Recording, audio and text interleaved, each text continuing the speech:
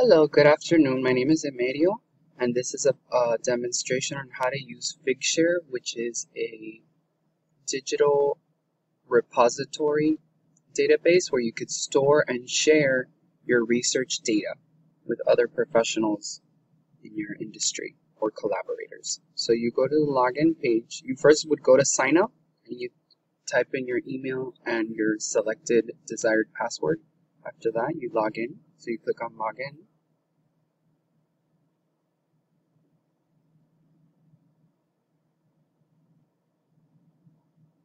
And then it'll take you to a new screen. You click login again with your login details. So to create a project, it's very easy. You go to Projects tab, and I'll just repeat the same one. So create new project, and then you put the title of your project, for example, CBD oil for pain management on cancer patients. And then in the description, you would put text here. You could put additional individuals that are in other collaborators here. And under funding, you would put the name of the funding institution, such as the university or government entity that is sponsoring your research work, or your name or the names of your collaborators. So then you click on Save Changes.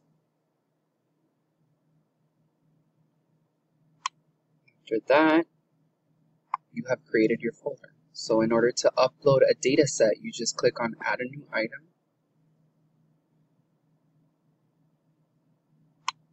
And then you go to Browse. We're just going to upload a random file. So in this case, it will be a job announcement. You click Open. You can also drag and drop. And then for this, we'll just call it Dataset Example. Here you can also add multiple names of people that are collaborators with you. In categories, you select the drop-down menu, and you can, health sciences, whatever. You can put whatever is applicable to your cancer therapy, whatever is applicable to your thing. Keywords, so you could do your mega tags here. So for example, CBD oil therapy for cancer. You click, you press enter. Then you could type in another meta tag.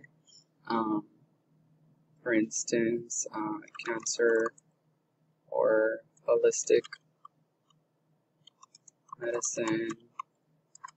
For example, CBD oil on cancer patients. And then you press enter again. Put as many as you like. The description, you could describe your data set. So that's pretty straightforward. And then references, you could add like a URL link. Here you could select the license that you'd like to use. So there's different ones. If you don't know which one it is, you just click on what's this, and it will take you to a new page to explain what all of these licenses mean, which governs the permissions that you're giving people on how to use your data. So you could preview this prior to publishing it. So you could click on preview item, and you can review what you posted. Oh, there's an issue with the internet. Okay. So, well, the idea is you click on preview item, and you can review your information prior to publishing it. So you click on publish.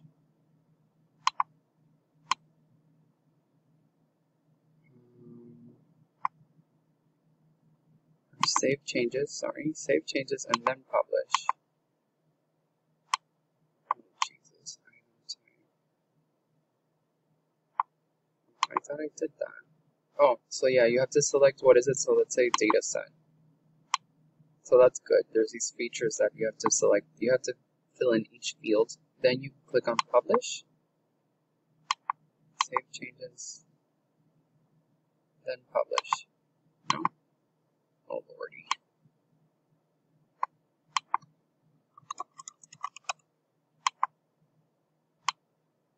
Yeah, you can't leave anything blank.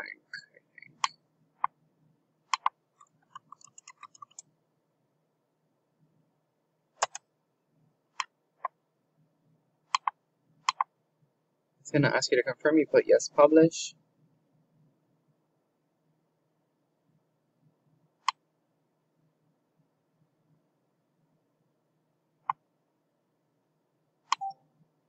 And that's it.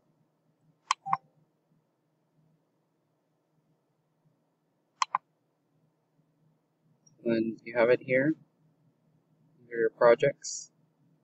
And you can add more content by clicking on add new content.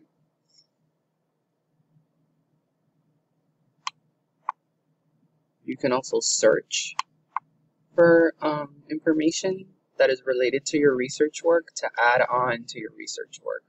So for example, cancer clinical trials or whatever. Let's say that that's something that's relevant to your field.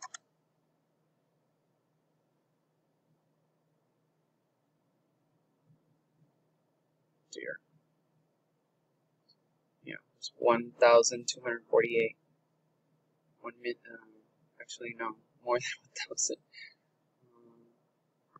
So this is extensive amount of stuff. So, and then you can filter out like other types of narrowing down your search. So that's kind of, that's neat. So I find that this platform is pretty easy to use. And you have the option to make your content either private or public. You can organize your data into folders. Sharing with different licenses is pretty easy. And then the meta tag field makes it really easy to categorize your data more, specifically. So that's it.